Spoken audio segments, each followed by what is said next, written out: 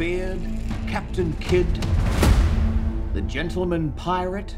Well, the first two are like very, very talented pirates. But the last one is the scariest of them all. Instead of killing with weapons, he kills with kindness. Oh, right, so you're the gentleman pirate then? Well sussed. The rumor is you upended your entire comfortable life to become a pirate. I got bad news for you, genital pirate. Pirating is not for everyone.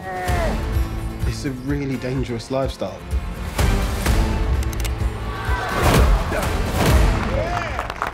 Hello everyone, I'm Blackbeard. Huge fan, sir. Huge. We're gonna go on up there and we're gonna cause some havoc. How violent do we expect this to get? Note the gusto! Why aren't you taking notes? I'm just looting this library, but I'm replacing all the books I've looted with ones I've already read.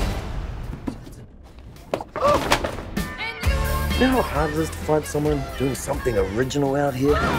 Do these outfits make me feel like an error in judgment? It's a power move. Make people feel underdressed, and suddenly you're the one in charge. You're a fucking lunatic and I like it. We're swashbuckling. We're looting. Let's have fun with it. Come on.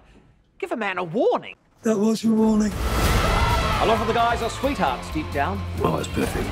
They're just dealing with a fair amount of trauma. Permission to blow them to hell, Captain. And we're quite certain they're pirates? Hard to say. One appears to be a heavy-set woman in a silk dressing gown. Everybody hide! A gentleman never arrives empty-handed. I made tapas. Tapas means little plates. Yeah, I know about tapas.